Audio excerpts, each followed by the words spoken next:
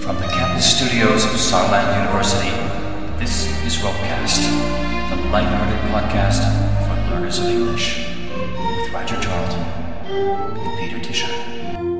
Hi folks, this is RoPeCast. I'm Peter Tischer. And I'm Roger Charlton. Roger, last time we talked, you tried to get out of a question, and I'm going to ask it again. Oh, yes. It's about this referendum that's going to be held in Scotland. Yes. About whether Scotland will remain part of the UK. Right.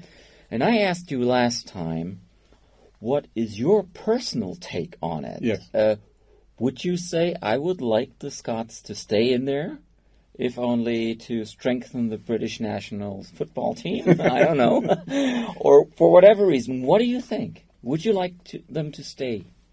Let me just take you up on that one. There is no British national football team. There's an England team, a Scotland team. All right. So that doesn't play a role. Okay. Let me just say, I normally try to give straight answers to questions. Yes. But also, for all my career here, Mm-hmm. I've been a sort of representative of the UK.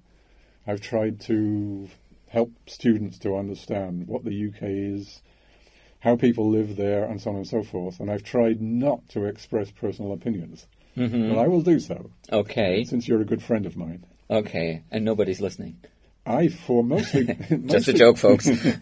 Mostly pragmatic reasons. Mm-hmm. I'm for Scotland staying in the UK. What do you call pragmatic reasons? I think there would be enormous problems, both for Scotland and for the remainder of the UK, if we started to break the country up like that. Would you fear that after Scotland, other parts of the UK would say, hey, this is a good idea?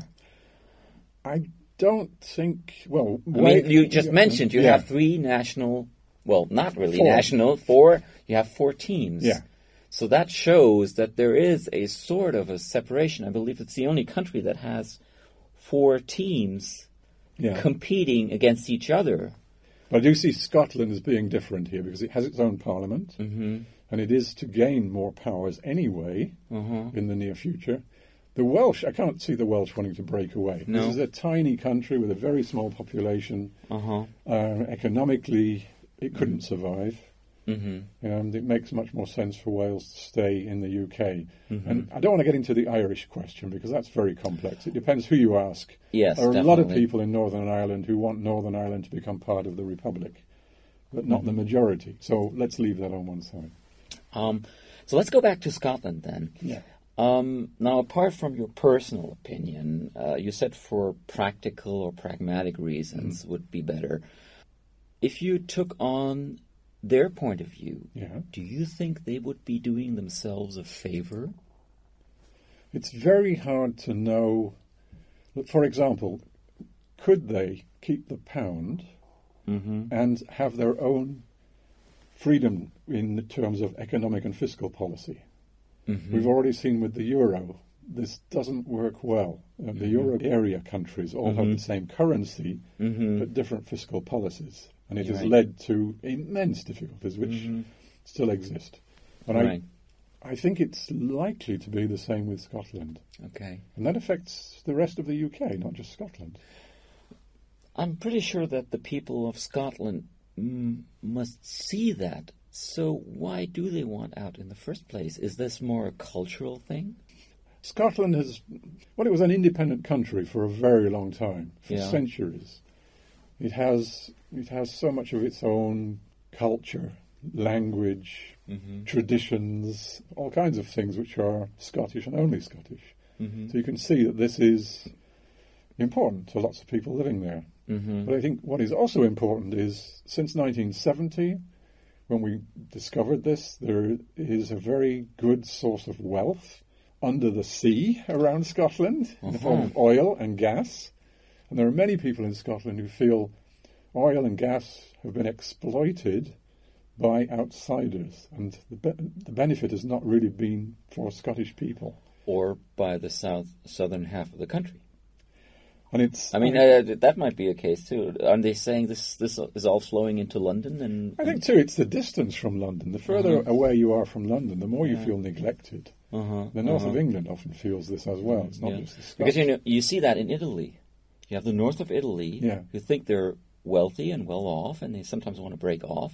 You have these independence parties there, and they're saying basically, it's all flowing down south to Rome or even further down south, where the money is trickling away into channels that we don't know about and that we don't benefit from. Is that a Scottish feeling as well? Oh, I think so. Yes, it's a mixture of the cultural, the economic, the feeling of being a little bit downtrodden.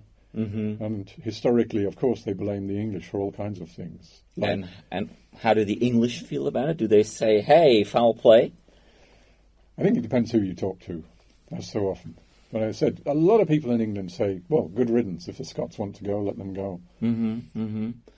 What does the government say?